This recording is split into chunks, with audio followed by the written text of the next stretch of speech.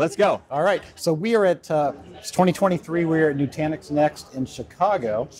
This is the first in-person Next since the pandemic.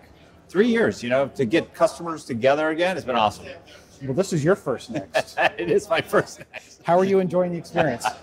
Well, it's better than I ever expected. I mean, the idea of customers coming together and sharing ideas. I mean, first off, because we haven't done this in a while, there's a lot of pent-up interest, right? And Sure. people are really excited about meeting senior leaders. People want to go talk about the futures. People want to talk about existing issues they have, right? And so that exchange, right? It's creative, it's unplanned, and that's really special. One of the things that strikes me about Next, and I noticed this, I went to my first Next, this is my third one. Oh, cool. In New Orleans, maybe 5 years ago. It's your customers, I don't want to say cultish, but your customers love you.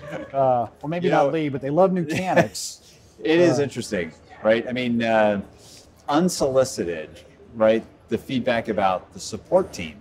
And it's number one every time, right? And why is that? Because I think, customers realize that when you actually respond, and when there's an issue, that's when brand loyalty is built. Sure. Right? I started my career actually in major appliances where when nothing happened, it turned out like there was no brand loyalty. It's when a problem happens and you fix it, right?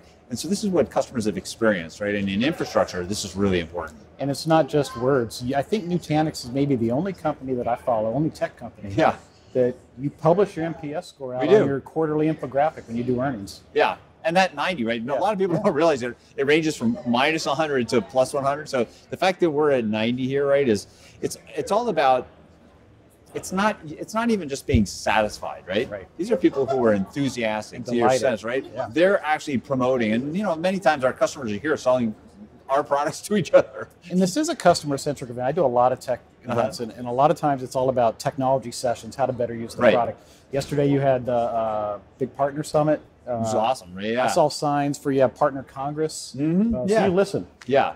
Well, and this is the opportunity for partners, for example, to talk about, hey, which things are we doing well? Which things could we improve, right? And so that dialogue is really what I think makes for an active engagement. Well, here was my big aha. At the conference. Tell me. I do a lot of these conferences. Yeah. And usually you get up and you try to generate a lot of excitement about a few features. Right? You guys stood up on stage, and you were on stage this morning talking about Project Beacon, which is very cool. Not a new strategic direction, but focused. Yeah. Aptly named, I guess, Beacon. Well, I think Nutanix has a long history of starting off with an integrated approach, which is actually the most, let's call it the easiest way for customers to consume something. And then we peel it apart so that you've got more customer choice. I'll give you some examples, right? We started off with an appliance business, then we peeled it off so it was software only, so you could have choice of server. And then we peeled it off a little bit further, so you had choice of cloud location. So now it was multi-cloud in nature, right? And then we peeled it off so you could take VMs and now treat containers the same way with our Nutanix data services for Kubernetes, right? What Project Beacon does is opening the dialogue, making sure that customers realize the lock-in they're potentially engaging in when they do PaaS level services. By that I mean data and application services. So if you go do that, don't ignore the fact that the switching costs are very high, right? And so the idea is, hey, think about that strategically and start classifying your applications. Some it'll make perfect sense, right, to go be single cloud in nature. But others you might want to be thinking, particularly open source databases. That's what we demonstrated here, right? Our NDB as a service, as a demonstration, is the idea that those databases, you may want to either move them over time, you may want to have like an expansion capability in time, or it may be that you want to optimally locate them and have that consistent operating model backed up by portable licenses and integrated security. Well, here's what I like about it. Yes, I like the choice, right? Because I think something like 70% of enterprises who use the cloud are using more than one cloud. Right. But it's really That's reality. But it's really about simplifying. Nutanix has always been about simplifying the experience for the IT practitioner. Right? And that's what you're doing. Instead of now learning tool sets for AWS and GCP and on-prem and GreenLake, I've got one console. Well, it's funny, I was talking about that race for talent, right? How do you get talent? And do you need specialized talent, or do you basically take talent that's more generalized in nature? was talking to somebody who was saying, they're out in the Midwest and they're like, hey, we can't find talent, we have to grow it. Right. And this idea, right? We're taking and basically building talent. And once you build that, now you have operating leverage. Right. Because the same identical operating model that you have in an on-prem world can extend wherever servers run. Right. Extend out to the edge, extend out to the public cloud. Absolutely. Yeah. And IT should be in the business of advancing digital transformation. And the more they have to think about the infrastructure, the less they're doing that, right? Well, this is what we're finding, right? Yeah. People ideally want to have the apps at the top of the org structure, right? This infrastructure should be serving the apps and getting out of the way. And that's what we're trying to basically help customers do. And to the extent that you've got data services, you want to make sure they work on any infrastructure. That's Project Beacon, right?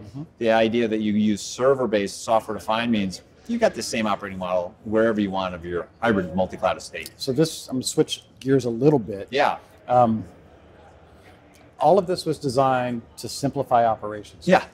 But it's got a secondary benefit, which is becoming more important, which is sustainability. Sure. Yep. Right? That's a good point. I can't make my hardware any more efficient usually, right? But maximizing the efficiency of that hardware is a key element. And Nutanix has talked a lot about that. Yeah, I mean, we're helping show that you could reduce 35% in power, across, let's say, a typical 3-tier configuration. And the way, it's not too hard to imagine, right? You remember when we used to have separate scanners and printers and faxes and your copiers, right? And that became an all-in-one, right? That idea that, hey, I've got one thing that I'm managing, powering, cooling, form factor, right? So that idea that we're consolidating, right, is really attractive from that standpoint. There's another important part, though, and that is that you're basically buying as you grow, right? So instead of basically planning out 5 years and saying, this is exactly what I need, people can't plan that far. No. They can't do it. And so what are they doing? Here's what they do. They double what they need and they double it again. And they're running at 20% capacity utilization for the next 5 years. With this HCI model, right, you've got this idea of being able to scale out at server increments, and you've got a better way to go and match your actual needs. I want to talk about your customers a little bit. Sure. Are there verticals where Nutanix is just thriving? Yeah. Well, I would say we do a lot of work around healthcare, financial services, and the, let's call it, public sector market, right? And the reason there, right, if you got customers with an enterprise mindset, right, trying to do scalable things, but they're also looking at, hey, how do I go and think carefully about TCO, right? Every good business model, right, is based on how, what's the total cost of ownership here, and what does the ROI look like over time? So those markets tend to be very powerful for us, and we've got dedicated sales teams serving each one of those. All right. I'm not going to take up any more of your time. The keynote's about to kick back up. I think we're going to go see Tony Hawk. I don't know if he's going to ride a skateboard across the... I know. Maybe he's going to go and take a Nutanix Central thing with him right around and show the whole thing. It should be fun. So well, thanks for taking the time. Thanks for coming. Yeah, it's been great to see you. Take care, Lee.